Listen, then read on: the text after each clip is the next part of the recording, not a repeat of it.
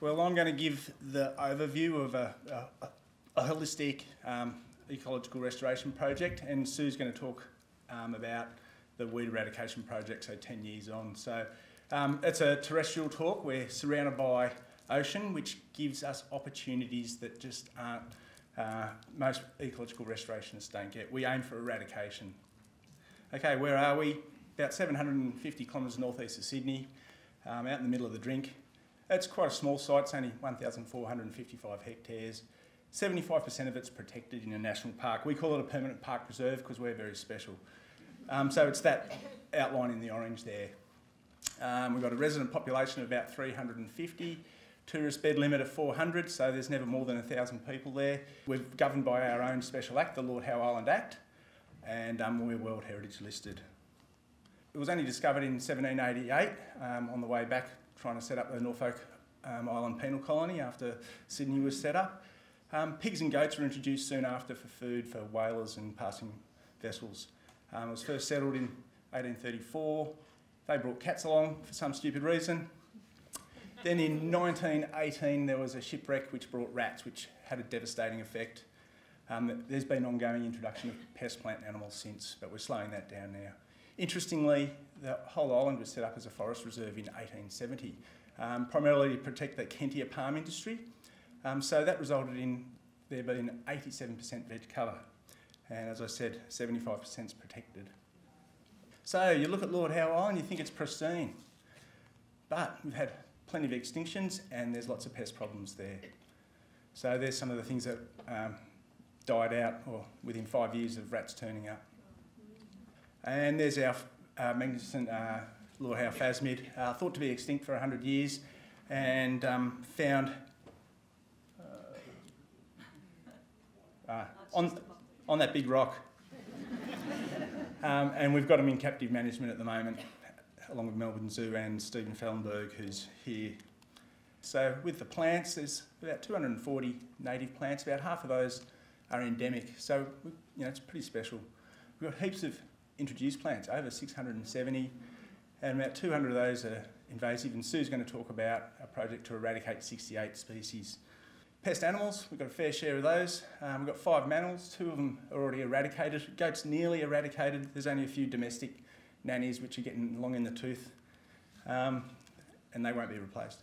A couple of exotic birds, one targeted for eradication. We've got an exotic frog, a couple of reptiles, numerous invertebrates, including African big-headed ant, which is that picture up there, and we're nearly eradicated those. So within 2 years we'll have them bowled over, and then there's a bunch of other inverts which just affect agriculture. So what are we doing? We're protecting paradise, and it is paradise. Our projects, it's a holistic ecological restoration program, and it's been going for a long time. We're doing pest, animal and weed eradications, and where we can't eradicate, we do control. We're dealing with a plant pathogen. We have 1 infestation of Phytophthora. We do a little bit of revegetation. We do a lot of threatened species recovery work, and we're working to do a lot of reintroduction work down the track. This is all underpinned by research and monitoring, obviously, and education and community engagement, really important. We need to have the community on side. We live and breathe and work with them. We can't get away from them. Another thing that's really important is biosecurity. Once you get rid of something, you don't want it coming back in. So we're ramping up our biosecurity. So how do we do it all? How's it all planned? We've got this thing called the Biodiversity Management Plan, and it's a multi-species recovery plan. It identifies significance, it identifies threats, and it's got a whole bunch of actions. We've also got a really strong legal framework with the Lord Howe Act and the Lord Howe Island regulations. We can send dogs off the island, if people bring plants that they're not allowed to bring in, we can fine them. We've got all sorts of things we can do. We've got a control order for African big-headed ants, so if people don't want us on their land poisoning their land, we can just say, no, we're coming and doing it. Noxious Weed Act. So we've got, anyway, this document's really good. It helps us get funds, and that strong legal framework, really important. What have we done? Well, 80% of those actions in the BMP have been commenced, and if we do the rodent eradication, I think we'll only have a few pages left to implement. We've revised the biosecurity strategy, aligned it to the Act and regs. Lots of community awareness, so we do training with the stevedores and with the restaurateurs, and you can see here, Johnny Trey got a green tree frog, poor little thing, ended up in the freezer. One of the restaurateurs heard an Asian house gecko, gave us a call, went and lived down the road, got up, collected it, and it's in the museum now. And then, yeah, significant investment. The program to date, about 10 million, and there's 9 million in the rodent eradication. So it's a lot of money, but it's worth it. Pest animal eradication. So we got rid of pigs in 79, cats 81, to help our jolly little flightless wood hen here. They're flourishing. Feral goat eradication. 2 weeks, shot 250 goats out, and then we just had the domestic herd, which are now slowly dying out. African big-headed ants, we've been going for 6 years on this, and we're really I'll show you some maps later on. Masked owl, beautiful bird. It exterminated the local boobook, and we're going to try and get rid of this bird along with the rodents, so we can bring back boobook. We also have a rat problem, and so we do a lot of baiting at the moment, and this is just control as opposed to eradication. And people do a lot of trapping around the house. So African big-headed ants, 2006, this is what it was like. The red bits are where we found them and poisoned them. The blue bits is where we didn't find them. And this is where we're at now. In April, that was the last remaining infestation. And so we treated it, and we just got to monitor it for 2 years, and we're hoping that they'll be gone. So rodent eradication, very contentious project, but very, very, it's going to kick a lot of goals. This guy's just having a little sleep on the beach. We're at the planning and approval stage, so we've got to get all of our approvals through the feds and whatever else, and also community engagement. So this fellow here, he's a game changer, this bloke. He's a gun. He goes around and has cups of tea, drinks beer with everyone, and he's doing property plans at the individual level. So he's just fighting it property by property, and he's getting everyone on side, and he's getting a few cheap sausos at the same time. If everything goes to plan, the drop will happen in winter 2017, if not maybe 2018. But it's a really intensive program, similar to Macquarie Island. So watch that space. The other thing is we're looking at is getting some sniffer dogs. So when you come, you'll get these little mutts running all over your bag, so don't bring anything over that you're not supposed to. Pathogens, I mentioned before, we've got one patch of Phytophthora. We've delimited it, we quarantined it off, and we work it. We treat it with fungicide 4 times a year. We've got boot scrub stations everywhere, so when you come walking on Lord Howe, wash your feet regularly. It's a bit like washing your hands after going to the toilet. Don't be a grub. We're myrtle rust free, so we've prohibited myrtaceous plants, and we've got pretty strict plant importation requirements. So we don't want this, and yeah, we're hoping we can keep it that way. But we get the Royal Botanical Gardens over every second year, and they come and do monitoring, and so we check, and pretty much this Phytophthora infestation's shrinking, and we're hoping it'll be gone pretty soon. And obviously, yeah, we need quarantine restrictions and awareness, so we do a lot of training with the community. Re-veg, only a little part of our work, so we link fragmented vegetation, and this one here, reconstructing seabird breeding habitats. Also, we've got an EEC, which we, there's only 1% of that left, so we do a little bit of, we try and reconstruct some Sallywood swamp forest every now and then, and we stabilise erosion-prone areas. The really fun stuff to come down the track is to reintroduce species no longer on the main island, the phasmid there, also the wood roach. And they're out on a little island, they're like 10,000 per hectare, and they just would be a huge food resource for anything on the island. So, the rats got rid of them quick smart. Also bringing back ecological equivalent species like the Tasman parakeet. This one's from Norfolk. That's where we'll probably steal most of our birds from there. They've got a boobook owl, they've got a fantail, and they've got a warbler. So yeah, if we get rid of the rodents, we can bring back all those things to, bring back all that functionality into the ecosystem. I'm going to pass it over to Sue to give you an update on the weeds.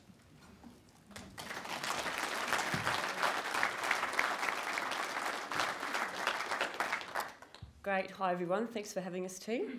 It's great to get off the rock for a bit. Okay, so I'm going to talk about the hard things to eradicate. Hank's talked about all the glamorous pest animal species. They are a bit easier than weeds. A lot of the weeds we're trying to eradicate are fairly widespread, so hence there is a bit of lead-in time to get to the eradication phase. So pretty much in 2004, the board embarked on an ambitious program to eradicate environmental weeds. Essentially, it's a multi-weed species eradication program, and we're targeting species which, if left to their own devices, would impact the environment. And to give you an understanding of the risk of weeds, is that they're identified as one of the top 3 threats to the island's environment, so rodents, weeds and plant pathogens, and also climate change, not to forget. And one thing I do like to acknowledge is the earlier work done by the local community, as seen in these images here. Very good adherence to PPE on the right-hand side there. But pretty much weeds have been part of the awareness of the community for some time.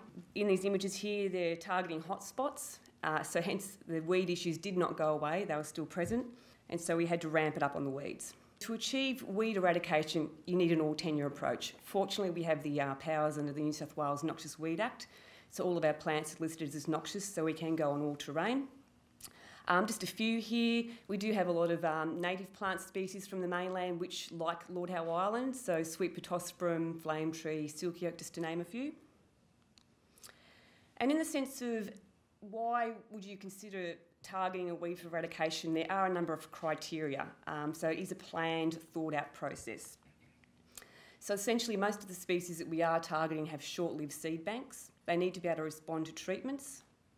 They need to be detectable at all life stages, so from a mature to a juvenile, and in all different types of plant communities.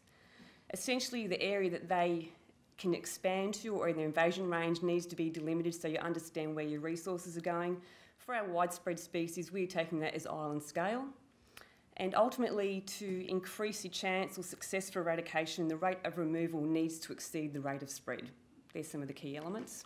Initially, we're targeting 25 species. But fortunately, with the update with the Weed Control Order, the Noxious Weed Act, we're able to list additional species, and that's in the vein of early intervention. Why wait for something to go bad when we understand it's either a sleeper weed or it's starting to demonstrate spread locally? So of those extra species, they're quite limited in abundance, and hopefully we'll be claiming some eradication outcomes in the near future. Okay, just sort of getting back to the plant maths, Hank sort of mentioned about how near half of our native plant species are endemic, and up to 670 introduced plants have been recorded on the island, and of those 270 have invasive characteristics. We're only targeting 68 introduced plants.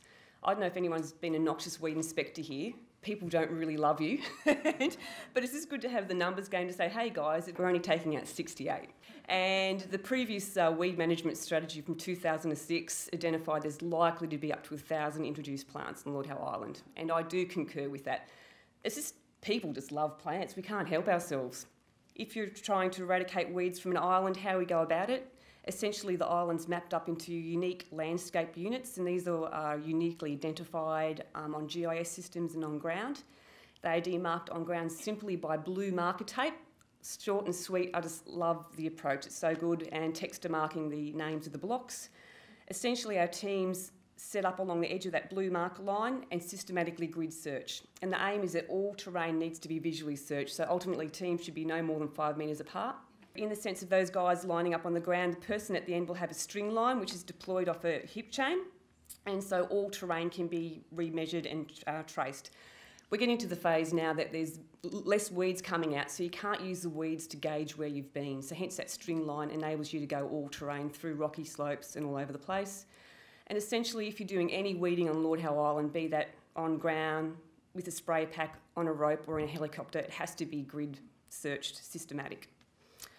So we've got a number of weeds we're going for, and we also have to deal with the migratory seabirds. We have a few different species which arrive at different times of the year, so it is a bit of a seasonal approach.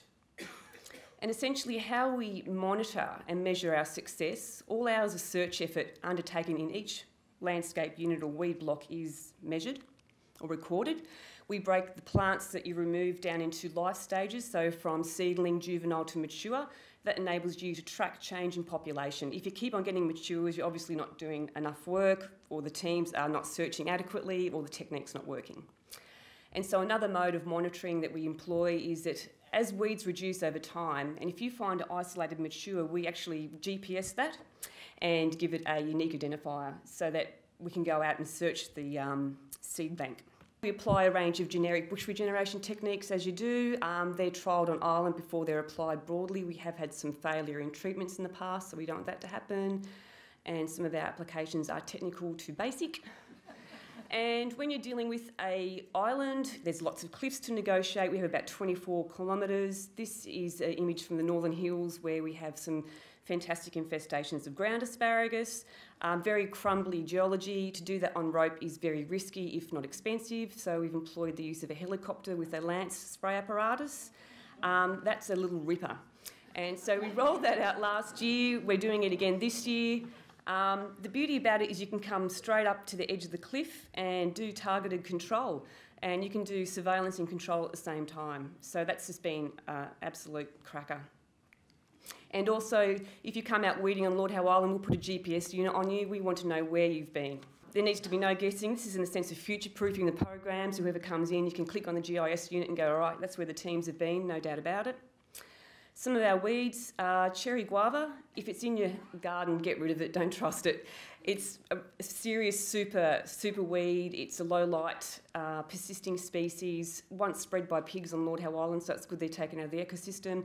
This is what it used to look like on Lord Howe Island. Seriously, without cats, this is the cats on the hare back for a weed species. Pretty much just a ghost town for guava these days in Lord Howe Island. There's hardly any in town. You have to sort of get out into the hills to find the relictual matures, if not plants growing amongst crofton weed. Chainsaws used to be part of the program and no longer, so it is positive forward movement. Yes, we've had it at elevation. We've invested resources to get onto those hotspots. Again, another weed you can't trust, ground asparagus. It loved Lord Howe Island, and some of the after results. And outliers in remote terrain. That's one of Hugh Patterson's mob. Good on you guys. Getting a groundy up above the lower road on Mount Lidgebird. And just understand, again, why we've targeted certain species. There was some high-level measuring and monitoring done early in the day, back in 2002 and 3. We've now repeated that in 2013. So as you can see, this map here, there's 4 blobs, 4 main landscape units, which were surveyed for weeds. This map here, the one on that side indicates sort of density of cherry guava of all life stages. It is largely containing mature plants. Just to understand how those blobs were generated, there's actually 760 survey points across that landscape unit, and at each point a 12-metre diameter square plot done, and weeds classified into different life stages again. So it's a very true representation of distribution of guava back in the day. The other map shows change after effort, and in that map that's largely sort of smaller range juvenile to shrub plants. Whoops, I've got to get on. And just to sort of also provide an additional measure in the sense of monitoring what we're doing, are we going ahead? This is an output from the weeds database, which does marry to the results in that weed mapping.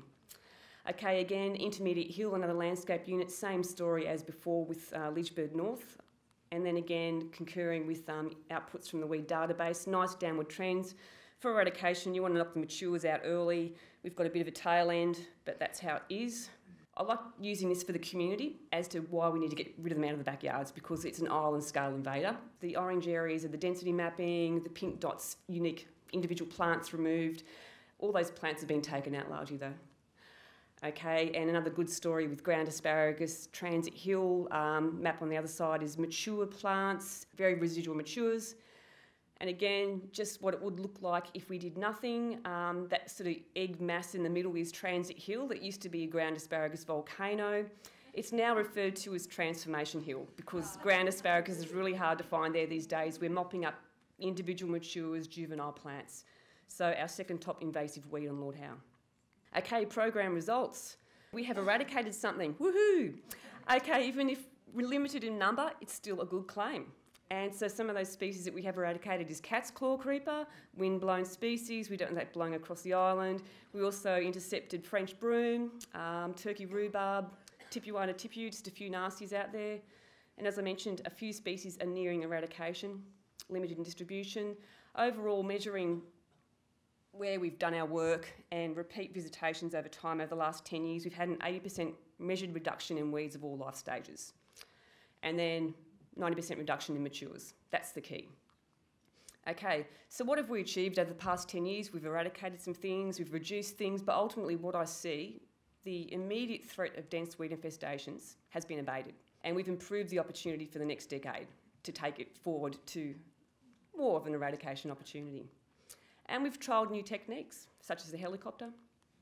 And ultimately, improved program knowledge. I actually really appreciated the honesty with a lot of the talks here, learnings. I'm a big fan about learning. If I don't learn, why bother? And this program has certainly sort of taken on that. And just this graph here, after 10 years of work, obviously you put it into a graph. It indicates accumulation of 25 weed species being removed all life stages in that orange line, trending down. The bars indicate the numbers of hectares treated per year. Okay, that's been fluctuating. It's due to lessons learned, techniques maybe not working, changes in funding, but overall we've had a good downward trend. Ultimately, if I could crystal ball our needs many years ago, I'd be aiming for 500 hectares a year to drive a stronger trend, but I think overall we've done some pretty fantastic outcomes. There has been an astounding collective human effort and learning on Lord Howe Island. In the sense it is an itinerant place, people come and go, it's an amazing tourist destination for what it is. We've had up to 750 friends of Lord Howe Island been involved in the program. Over the last 10 years, up to 150 volunteers imported to help do the work, up to 60 people employed. So there's been a lot of exchange of information and learning. And we've had significant investment, no doubt about that. It is a high-end of town project, but when you're managing UNESCO, World Heritage recognised ecosystems, outstanding universal values, you've got the issues with weeds or rodents, you've got to get in and give it a shot. You don't fudge around the sides. It's like, okay, we're going to crack into this and help recover and build the resilience of these ecosystems. And okay, money's one thing, the people on the ground are the other. So again, just want to thank all of our volunteers and all the board staff. We do have future challenges. As I mentioned, weeds can get a bit sort of boring. It takes a bit of a lead-in time. So eradication fatigue is something that we're trying to deal with. And that's from all stakeholders, guys on the ground, project managers, the board. And ultimately, the key for success is that all punters need to be aligned to the goal of eradication. You have to have dedication and belief in the project.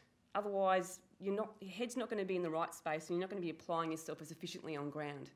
And one thing that is going to be a real challenge, and the people that have been doing eradications in New Zealand said that as weeds reduce, it becomes hard on the ground mentally. You've got less catch for effort.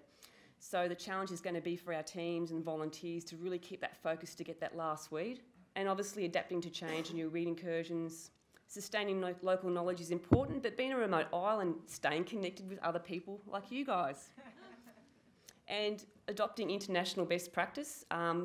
Sometimes people don't consider Lord Howe to be part of the mainland. And we do have a tour called Around the World Tour.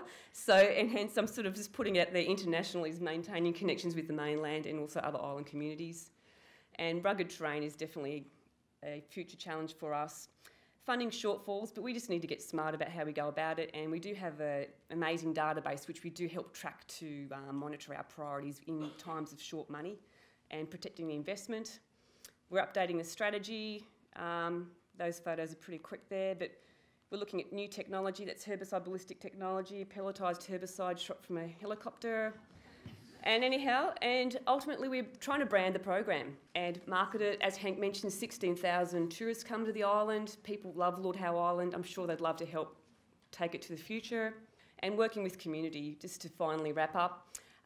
Cherry guava was introduced back in the day as a source of food. It was quite a tasty plant, and there's hardly any available in town at the moment. There's hardly any in gardens. So we've gone and bought fruit trees to residents to say a heartfelt thank you for giving up a fruit tree. We're giving you a fruit tree back. But also, on the other hand, we're promoting a plant importation policy. There's actually quite a lot of plants that you can import which are safe for the island. And working with community again. And this is what we're trying to protect. Paradise, it's our 5-star. And also just want to thank our funding sponsors. Good stuff. Thank you.